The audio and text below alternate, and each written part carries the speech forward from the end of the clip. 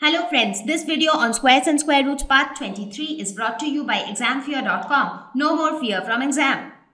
So let's look at some of the questions based on long division method. Question number 1. Find the square root of 7.29.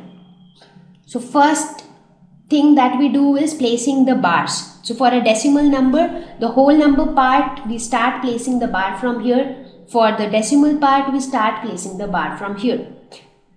And now let's look for a perfect square which is less than equal to 7. So this would be 2. So 2 square is 4. So 2 into 2 is 4. Let's find the remainder. It is 3. Then we have a decimal point. So we put a decimal point in the quotient. So we bring down the next set of numbers under the bar. It is 329. What about the divisor? Earlier it was 2. Make it twice. It becomes 4. A blank after it. So what is that number which should be placed here? So I'll give you a small tip instead of trying all the numbers here. So you have 9 at the end. So you need such a digit which when multiplied to itself gives you something which has 9 at end. For example, 3 3s are 9. So 3 could be one option. 7 7s are 49. So 7 could be one option. So now you can just try 3 and 7 in the gaps. So if you put 3, then it becomes 129. If you put 7, then it becomes 329. So this is the right option for us. So we'll put it 7 here. So this becomes 329. So therefore, the square root of 7.29 is equal to 2.7.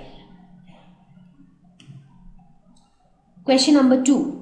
Find the least number which must be subtracted from 1989 so as to get a perfect square. So let us first see if 1989 is a perfect square. So with the division method also you can decide whether a number is a perfect square or not. So like you see, for perfect squares the final remainder will be 0. But if the final remainder is not 0, that means the number is not a perfect square. So let's try it out for 1989.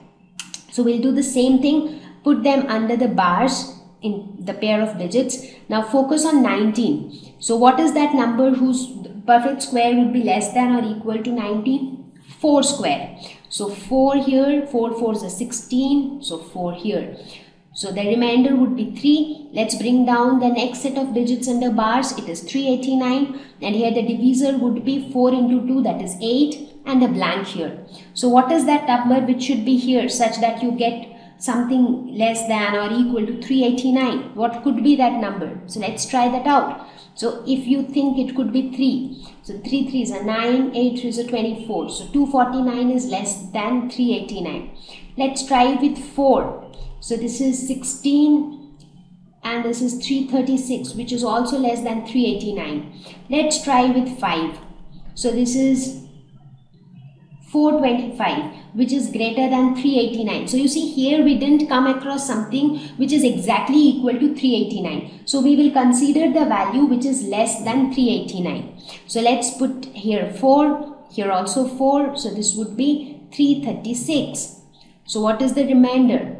So the remainder is 53. So this time we did not get the final remainder as 0, which shows that this number is not a perfect square. But the question says, what is that number which must be subtracted from this number so that it becomes a perfect square? So looking at this, you see that this remainder is the extra thing which is not letting this number to be a perfect square. So if we subtract this number from 1989, then this can become a perfect square. So 53 must be subtracted from this number. So what is that number which we get when we subtract 53? Let's see, 1989 minus 53 gives you 1936. Now let's find the square root of 1936. Now obviously square root of 1936 would be 44 because we will follow the same procedure, just that at the end we will get the remainder as 0. So if you want, we can do it once again just to show you something like this. So again here 4 4s are 16. So remainder is 3, but this time you see the next set of digit is 36. So you have 336 here. So here the divisor would still be 8. The blank would be filled by 4. So 84 into 4 is 336. So your final remainder is 0. Therefore square root of 1936 is equal to 44. Thank you. Please visit examfear.com for free quality education. You can learn with a simple 4-step learning process wherein you can watch video lessons, you can ask your questions, you can refer notes, and you can take a free online test. We have content for class 6 to 12 on physics, chemistry, mathematics, and biology along with practical videos. So please subscribe to our channel for daily updates. Thank you.